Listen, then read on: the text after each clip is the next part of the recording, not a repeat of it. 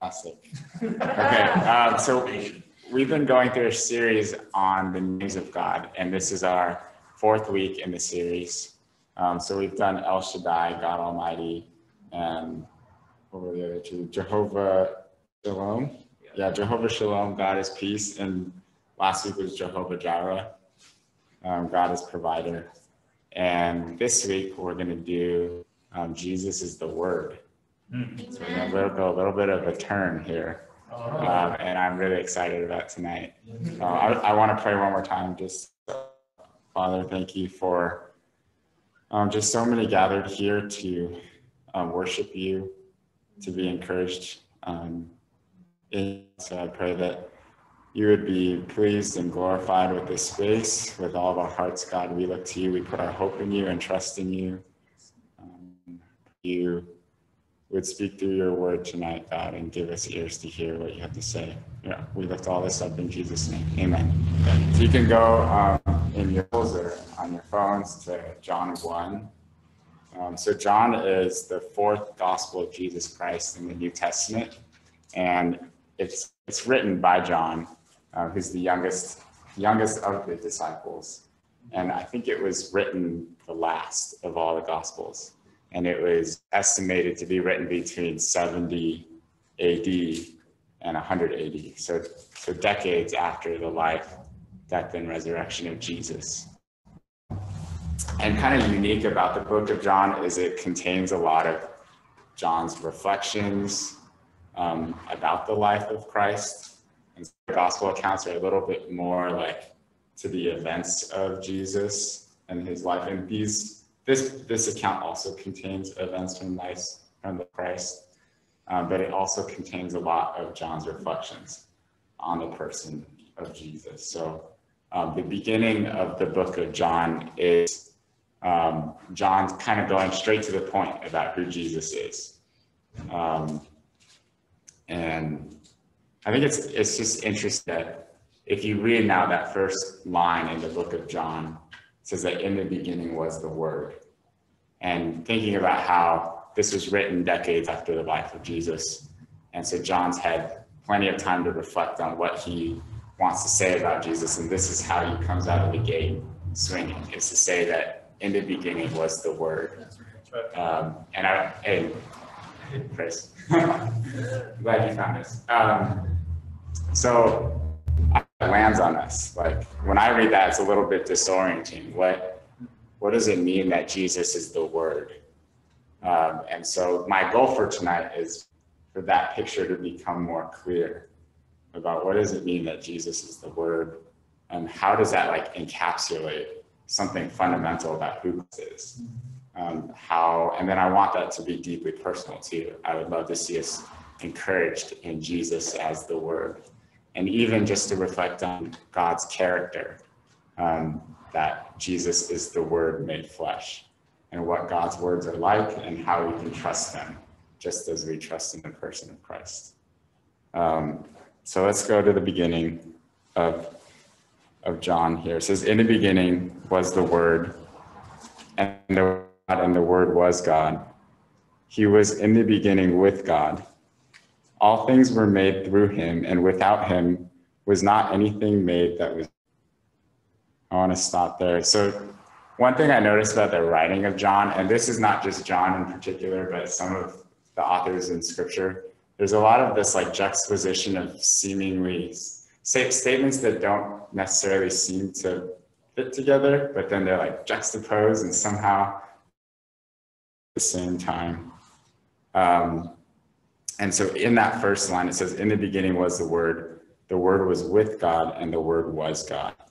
And so, spoiler, the Word is referring to Jesus. But just that those two phrases, how the Word was with God, and at the same time, the Word was God. And a lot of people kind of go to this passage in John to begin to develop their sort of doctrine of the truth, how Jesus was both with God, meaning that he had relationship with God the Father, and at the same time, he was God himself. Verse 3, it says, all things were made through him, and without him was not anything made that was made. again, it sort of sounds like a philosophical set of statements, like it's kind of covering a couple of bases. It's saying both that all things were made through him. There wasn't a single thing made that was without him. So you could say not only was all creation created through Jesus Christ as the Word, but also Jesus himself is not created. There is not a created thing that was created without Jesus. It's a little bit like sticky, but it's interesting in these first couple of lines that John is not going to the beginning of Jesus's life as a person on earth, but he's going all the way back to Genesis. So if you've read Genesis 1, the Bible begins with, in the beginning, God created the heavens and the earth. And they're written in different languages. So John's written in Greek, but that phrase is the Greek phrase of what was used in Genesis in the beginning. So John is intentionally kind of pointing back to the story in Genesis. And he's putting Jesus there. He's saying, in the beginning was the Word. And it kind of can lead you into an interesting reflection on the creation story, because one of the unique things about the creation story is that God creates everything by his word. He speaks it into being, which it's fascinating to me. And it also speaks of kind of the worthiness and the perfection of God's words. Like when I say like, next Friday, what am I doing next Friday? Maybe next Friday I'm going to be at the boys' barbecue, eating dinner. That's like a word that I'm proclaiming. I don't actually do it to be faithful to my word. And God is so faithful to his word that his words create what he's saying, which is kind of cool. And somehow in the person of Jesus, like God's word is so perfect that Jesus coming from God's mouth is himself a person who is God himself. So God help us understand some of these things. Let's move on to verse 4. It says, in him was life, and the life was the light of men. The light is darkness, and the darkness is not overcome it. And so when this book was written between 70 AD and 100, this is after ascended, and then the Holy Spirit came upon the disciples at Pentecost. The church exploded in Jerusalem, and it spread from there as the disciple of Jesus's command to go and make disciples of all nations. It also happened by way of persecution, and the disciples were scattered in that way. And so, yeah, a lot of the New Testament we read, especially in the book of Acts, through the life of Paul and other apostles, how the gospel of Jesus spread from Jerusalem all around the world, and to Gentiles as well. And so this was written in that context. So he's testifying that even now, decades after Jesus had lived on earth, that the darkness has not overcome that light. And I believe that this book was written to a church to remind them of the centrality of the person of Jesus. And I think it's when is it not fitting to be reminded of the centrality of Jesus? I think it's true today as well of our church, that we need to be reminded as believers to persevere in our faith and to remember that Jesus is this light in darkness. And 2,000 plus years later, the darkness is still not overcome. Verse 6, it says, from God, whose name was John. So the author of the book is John. This is another John, John the Baptist.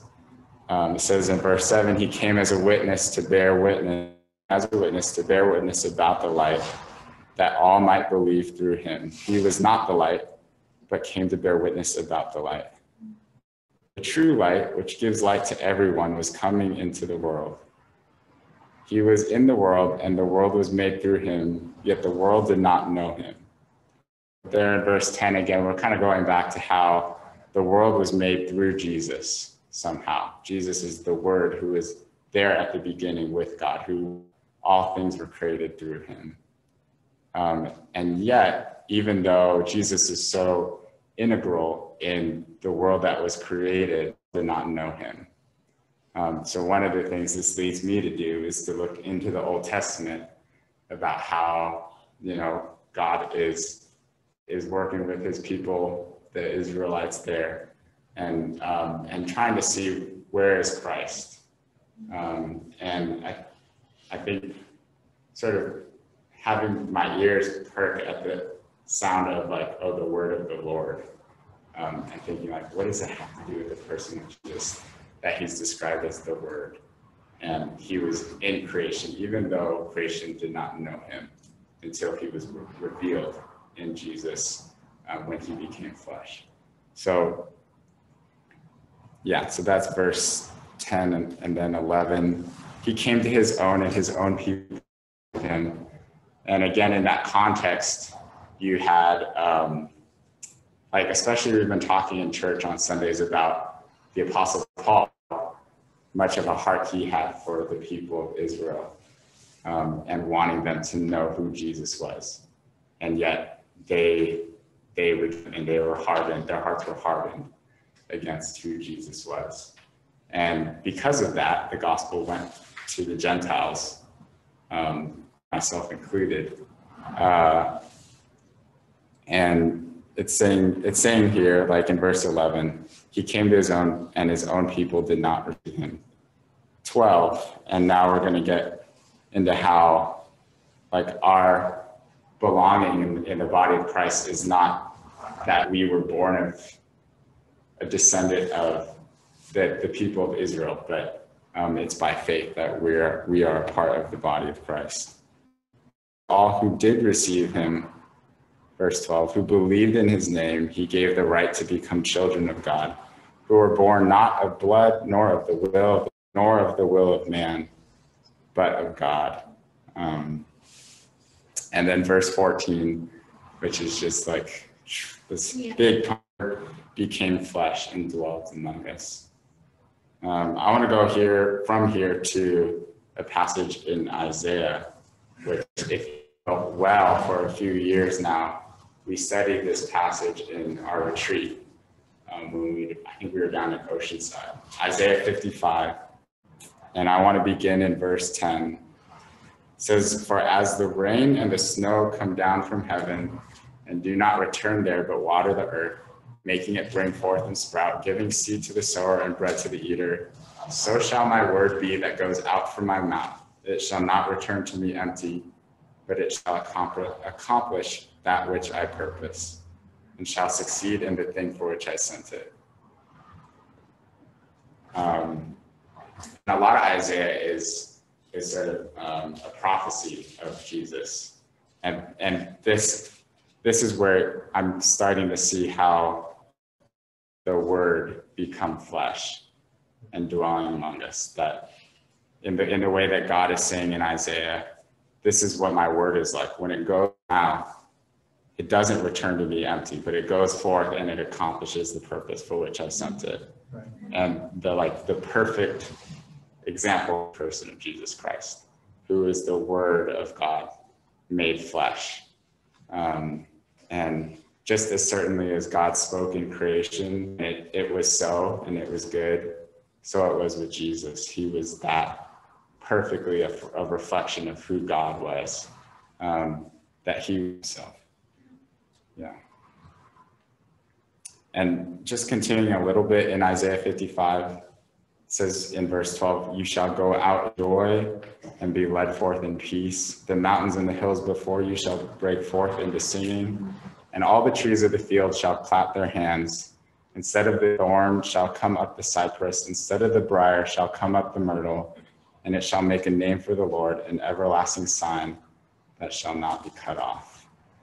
And so somehow in the work of Jesus Christ, who is the perfect Word of God, who became flesh and dwelt among us, you see this thing in his creation, that Jesus is succeeding in the work for which he was sent.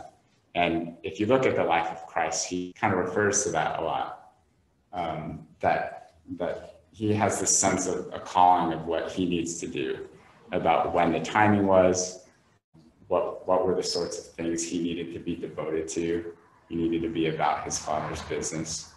So he's like sticking to kind of God's word on his life.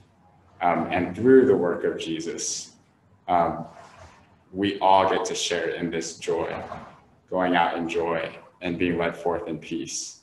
And then these images of even creation being redeemed, that the hills and mountains are forth into singing, the trees clapping their hands.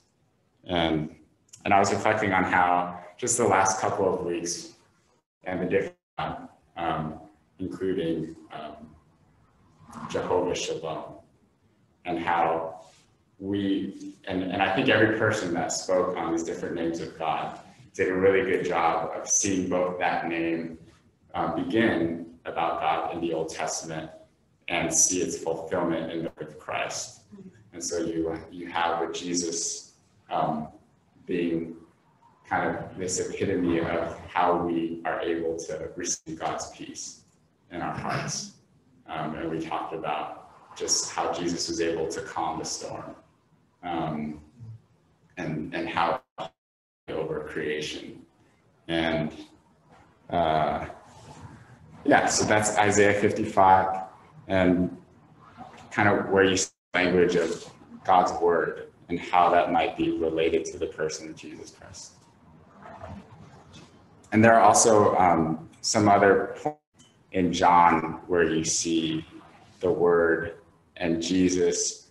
It's like, kind of looks like they're being confused or conjoined into one thing. So in John 8:31 says, Jesus said to the Jews who had believed him, "If you abide in my word, you are truly my disciples." And then all the way in another chapter, 15:7, Jesus said to the Jews who had believed him, "If you abide in my word, you are truly my disciples."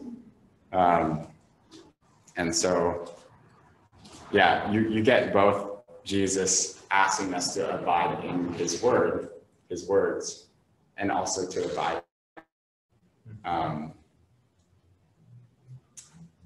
And maybe one of the last kind of passages around the book of John I wanted to look at was the beginning of the book of Hebrews, which is also in the New Testament. And it begins similarly to the book of, let me see. So in verse 1 of Hebrews, and this is probably a different author than John, but we don't know exactly who it is. It says, verse 1, long ago, at many times and in many ways, God spoke to our fathers by the prophets. In these last days, he has spoken to us by his Son, whom he appointed the heir of all things, through whom also he created the world. So again, that theme of the world being created through Jesus, and how, like, the Old Testament contains how God spoke to his people through the, and now somehow he has spoken to us perfectly in these last days by his Son. Not just in the words of Jesus, but also in the life. It's like all of Jesus, his life, his work, his ministry, his teachings, kind of encapsulate this word of God going forth from the Father, dwelling among us on earth and changing us, changing our hearts, awakening our faith, being light and life, and redeeming us, our relationships, and also our world, creation itself.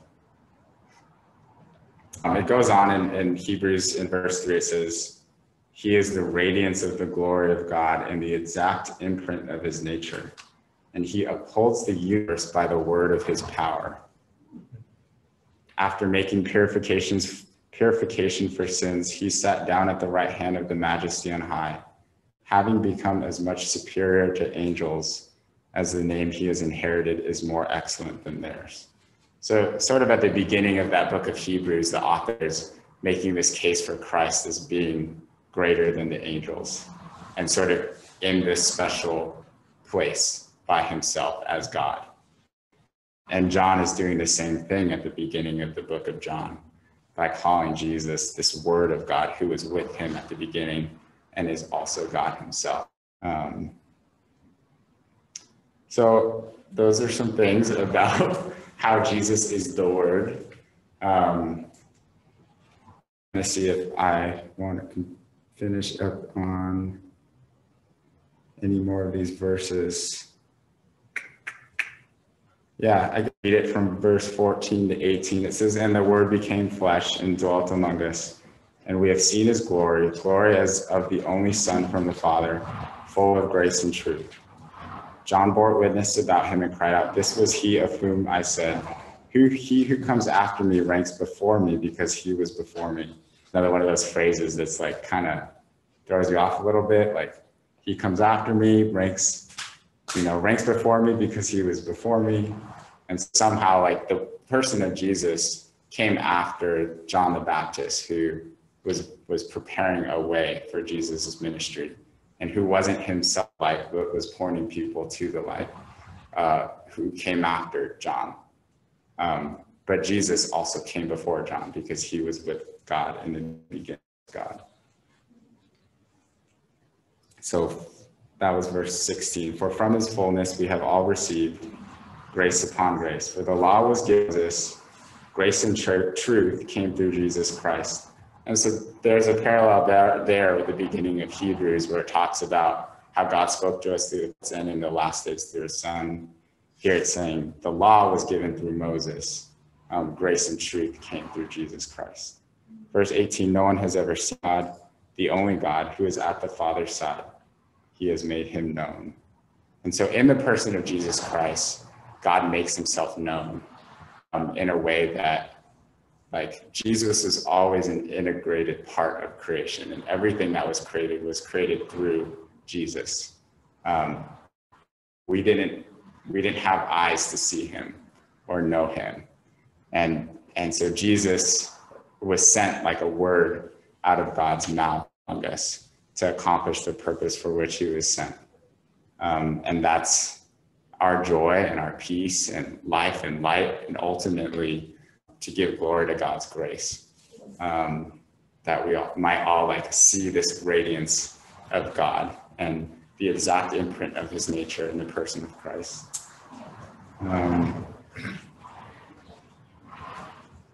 So that kind of concludes some of my reflections for tonight about Jesus being the Word. I hope it was helpful. We're going to break out into small groups, and my goal is to go until probably 8:20 to 8:50. We're going to end in worship. And my other goal for tonight was to lead us into worship, to hold up the person of Jesus and his character and what God's words are like, and how they are so much greater than our own word, that God's word goes forth, and it's a person, and it's Jesus, who is God himself. And that gives you how perfect God's faithfulness is, how true he's going to be to his promises, because even in him speaking this, it's true in the work of Christ.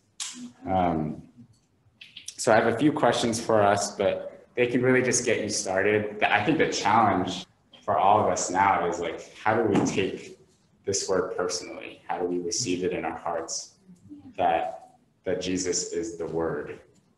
I hope that we're able to, like, kind of wrestle a little bit with how disorienting it might be, but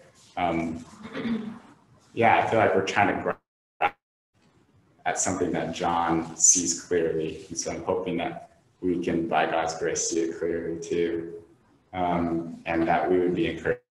So I have 3 questions for us. We'll go for about half an hour. Just go ahead, discuss in your groups. The first, what do you think John intends by naming Jesus the Word? And I began tonight reflecting on how, John could have began his book about it in so many different ways. And in wanting to describe who Jesus is, the first thing is the Word. So what do you think John intends by that? And the second question is, John harkens back to Genesis and places Jesus in the beginning with God. In what ways do you see that Jesus was in the world before he became flesh? And the third question is, how does Jesus being the Word minister to you today? And I want you to spend maybe more of your time on that question. And it might take you some time to really figure out, like, what does this have to do with me today? But let me just pray for us and we'll break up into groups. I'm going to write the questions into the chat. And if any of you want it, I could text it to you as well. So Father, thank you for tonight. I pray that you would lead us into worship, reflect on Jesus, the Word made flesh to dwell among us. God, I pray that you would open to what John meant by saying these things about Jesus. Would you help us to know the glory of that, about how you spoke and to your creation in the former days by the prophets, and you gave the law through Moses, but grace and truth came through Jesus Christ. In these last days, you've spoken to us by your Son. I pray that you would make that deeply personal and relevant to us. So we ask for your Spirit and your wisdom and guidance in these discussions. We lift all this to you in Jesus' name. Amen. All right.